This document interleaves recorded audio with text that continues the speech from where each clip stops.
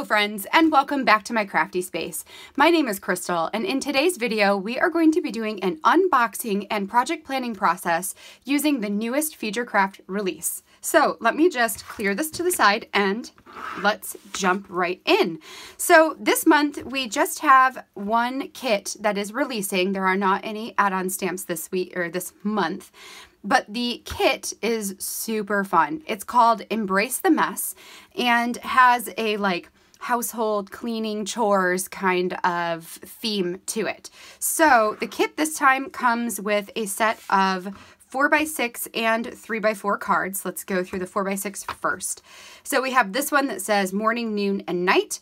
So this could be really fun to document. You could document either like just a day, like what you do in the morning, what you do in the afternoon, and what you do at night. Or if you're doing this from a chores perspective, you could totally take a picture or jot down a list of the chores that you do at the different parts of the day. That's kind of fun. I might actually do that with that one. This one is a circle. It's like half circles that make up circles pattern. So that one is a really fun background or filler card. Same here. This is just like a real kind of retro looking circle pattern that has the diamonds in between. I really like that one. This one reminds me of like bathroom tiles. So that's kind of fun. That gives me an idea for that one too. This one says Monday through Sunday, just over and over again. As you guys know, I love using these cards for my title cards in Project Life. So that is definitely where that one is going to go. We have another kind of retro looking pattern here. And a last one that is a 30-day challenge card. I super love this. So your start date, your finish date, some of the details or a picture, and then a place to mark off the days of the week. So really, really fun. For the 3x4 cards, we've got this one that says running, running, running, running, running. So this could be like running errands, or it could be like actually running and exercising. That's kind of cool too. This one says, I just cleaned that, and holy cow, am I definitely going to use this, because if you're like me and you have little kids, they literally make a mess of everything you clean it the second it's clean. That is life. This one is a star pattern with a little tag in the middle or label in the middle. This is also a great card to use as like a date, you know, to put your dates in, or to use it as a title card on a project. I like that.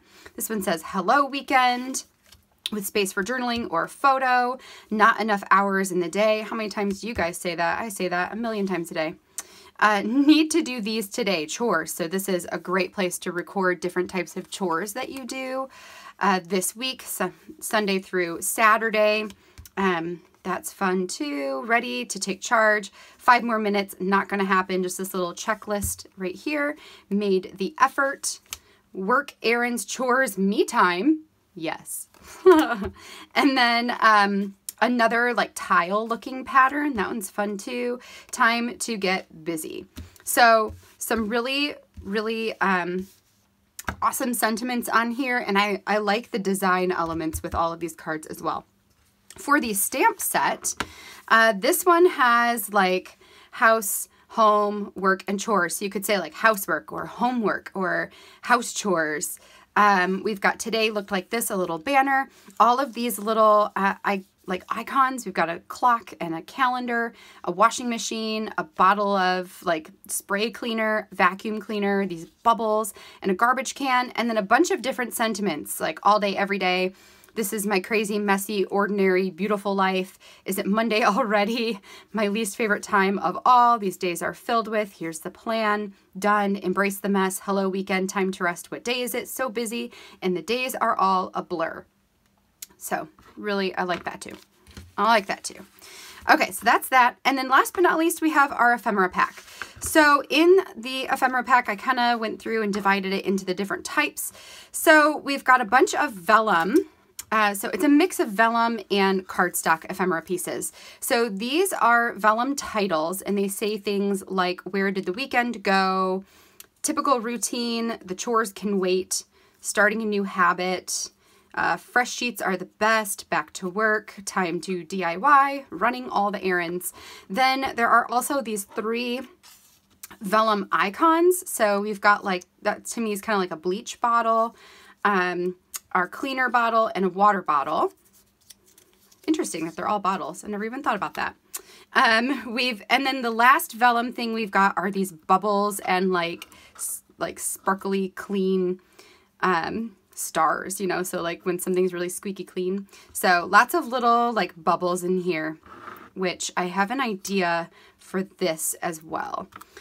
Then for our cardstock, we've got some phrases like I'm not cleaning that, time flies when you're procrastinating, it's a sweatpants kind of day, I'm closer than I was yesterday, and this is my least favorite, and some cardstock 1-inch circle pieces like time to start again, clean space, happy face, like a cleaning bottle, today's to-dos, pardon my mess. Oh, there's 2 of those. And that is that. So again, this kit was called Bless the Mess, and I think I'm going to have a lot of fun trying to think of some different stories to document using this. So what I'm going to do is bring over my sketch pad here, and we're just going to lay everything out and go through a process. My goal is to come up with 2 to 3 stories and then a packet of materials that I can use for a week of Project Life. So let's get everything set aside and see what we can come up with. Okay, so to get this planning process started, the first thing I'm going to do is grab out my sketchbook here, which is just a regular old sketchbook. I got it off of Amazon, and I will definitely link it down in the description box for you guys, but it's basically like a little bit more than a 5x7. And then I also grabbed out a bunch of envelopes that I have from various sources. Some of them are from Ali Edwards, some are from scrapbook.com, some are just like glassine bags. And I also always use just a regular little pad of sticky notes in order to decipher which story is which, or to make note of it when I put all the supplies together. Once I had that done, I started going through the cards here. So I automatically pulled out the tile looking patterned 4x6 card, the one with orange, and those bubble shapes, because that immediately made me think of bath time. So I want to figure out a spread where I can talk about bath time with my kids and use up those supplies. Then I also took out the 30-day challenge and the card that says made the effort. I felt like those went together really nicely and could tell the story of challenging myself to do something over the next 30 days. Some of the other stories I've got out here, I super loved that morning, noon, and night journaling card. I also added the star little like label card to that one, and time to get busy. I thought that would be a good place to document our chores that we do during the week. I grabbed out that running, and I just cleaned that, and the little circle pattern card, feeling like that could be a good combination for telling the story about my children making a mess of everything as soon as I clean it. And the running card to me just made me think of like running around after them, constantly cleaning up after them. So that's the running sentiment. However, if you are using the 30-day challenge and you are maybe looking to start a new exercise habit or something like that, you could totally use the running card for that one, or, you know, keep it with the made the effort. And then I also went ahead and added the other tile card with the made the effort and 30-day challenge card. So that's pretty much it. Oh, and you know what? The one with the little 3 check marks, one says 5 more minutes, and that's something that my kids say all the time when they're taking a bath. So that one went there. Once I had all the cards sectioned out, everything else that I didn't use for these stories goes into a pile for Project Life. Then I started going through the ephemera bits. So I really liked the cleaning bottles for the cleaning story, and the water bottle gave me an idea to use the 30-day challenge as a water challenge, like a water drinking challenge. So I added that one to the 30-day challenge. There were 4 of the circles that had a sentiment in the middle. One of them said like clean space, happy face, and that one just went really well with the cleaning page. All the other ones seemed to go pretty nice with the I just cleaned that theme. So I added those into that pile, and I will figure out how to use those here as we start sketching. Other than that, I just took the rest of the embellishments, added what seemed to make sense to me to the piles around, and then everything else got put in that Project Life pile. So now that I have everything pretty sectioned off, I'm going to start sketching out my different ideas. So the first one is going to be this Just Cleaned That spread. I will kind of set everything to the side and pull everything out just so I can see how it all works together. I know I want this to go into my story album, which is a 6x8 album. And then I was trying to play with like what to do with the 3 little circles right there. I'm kind of having trouble deciding how to use those on this page, but I do eventually come up with an idea. So I start the sketch with what I knew I wanted to do, which was a 6x8 or really a 6.875 by 8.25, you know, the outside the pocket page protector size canvas. I want my photo to be a full page photo outside of the pocket. Although I may just make it 6x8, we'll see. But I want to cut out that quote and adhere it directly onto the photo. And then I have another piece that says, I'm not cleaning that, and I want to add that as like a cluster on that photo. Then the circle pattern is going to go on the bottom for sure. But I'm still trying to figure out how to incorporate those circles because I want to use them. I just don't really know how. It wasn't until I put them on the circle card that I was like, wait, they might fit across the top of a 3x4 card. And then I could use that as a space to add journaling. So what I'm going to do is use the patterned card on a bottom of a pocket page protector, and then add some pictures or some journaling or something on top of it because it definitely needs something else on top of it other than just the circles. So I will figure that out likely as I'm actually putting this spread together later on in the month. So in addition to the patterned area on the bottom there, I'm going to go ahead and create a journaling card on the top left corner using the 3 circles, and I think I'm just going to sew them right on. So I just made like a stitch looking line to remind myself of that, and then I will just add in the running card as filler and call that good. So now that I have this one pretty much figured out, I'm going to go ahead and grab a envelope to put it in, and I will make a note of the title on the sticky note to add on top of the pocket there.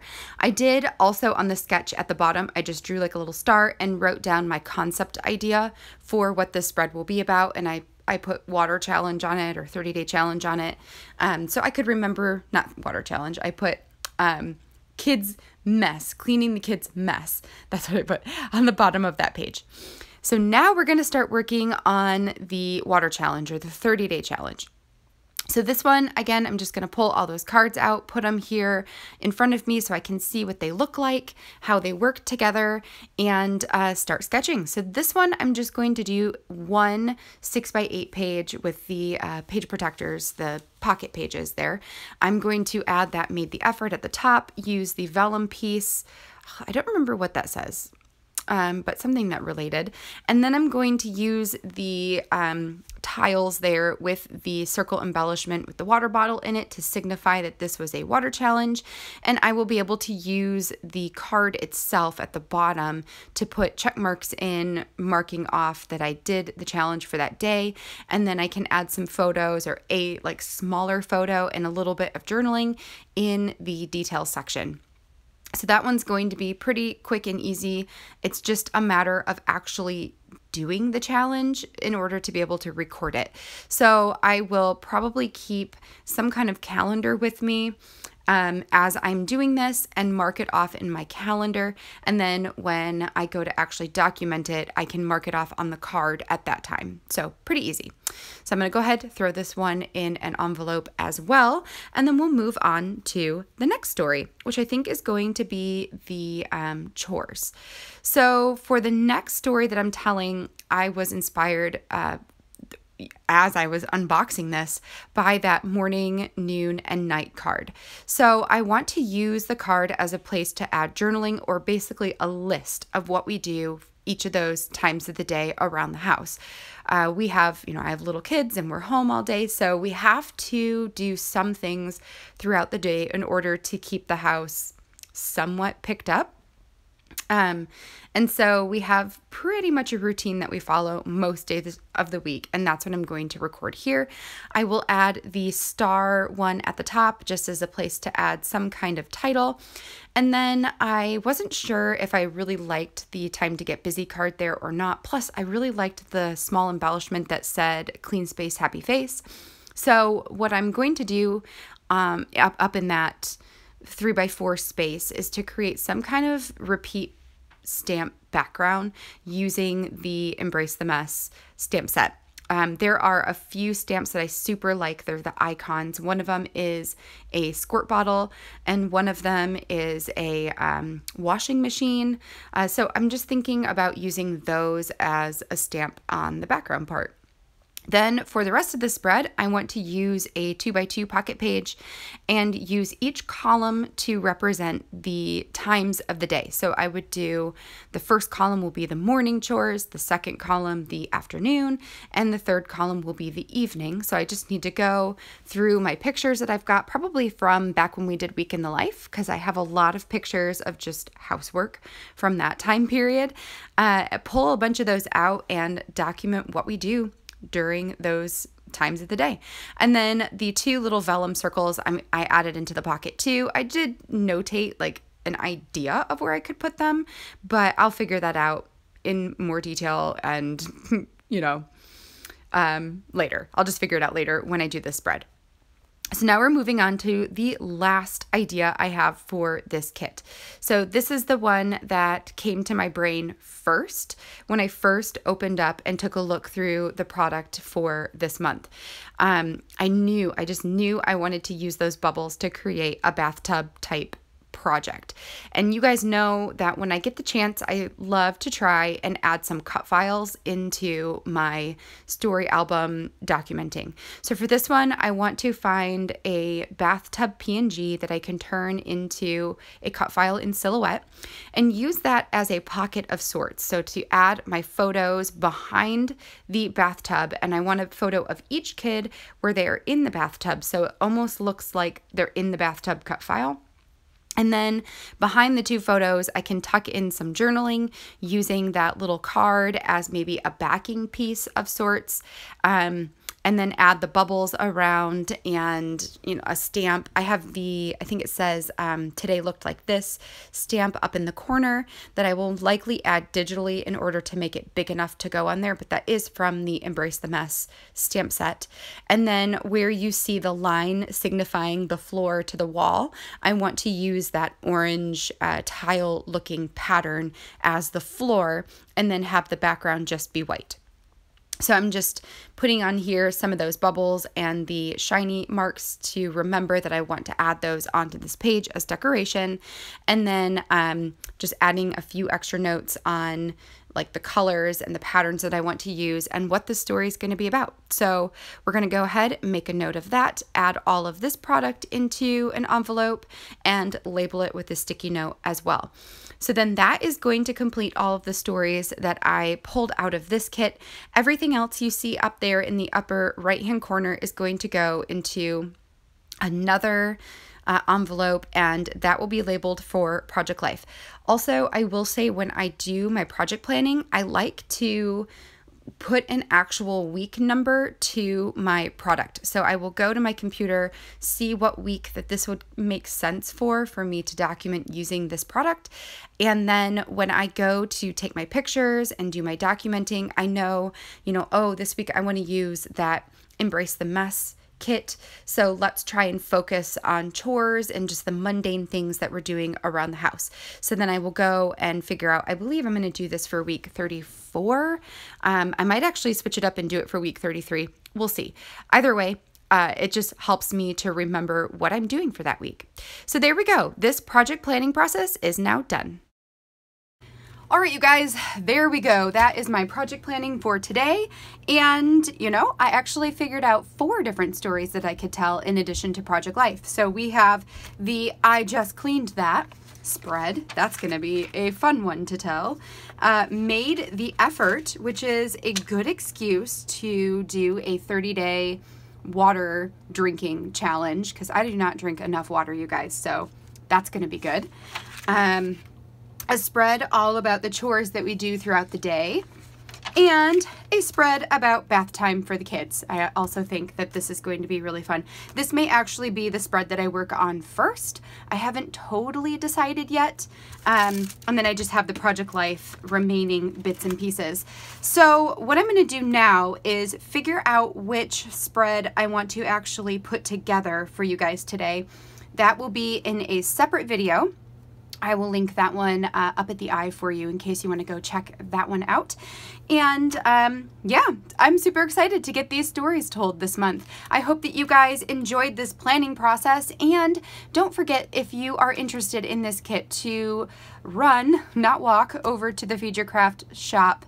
These items are live and they tend to sell out really, really, really quickly.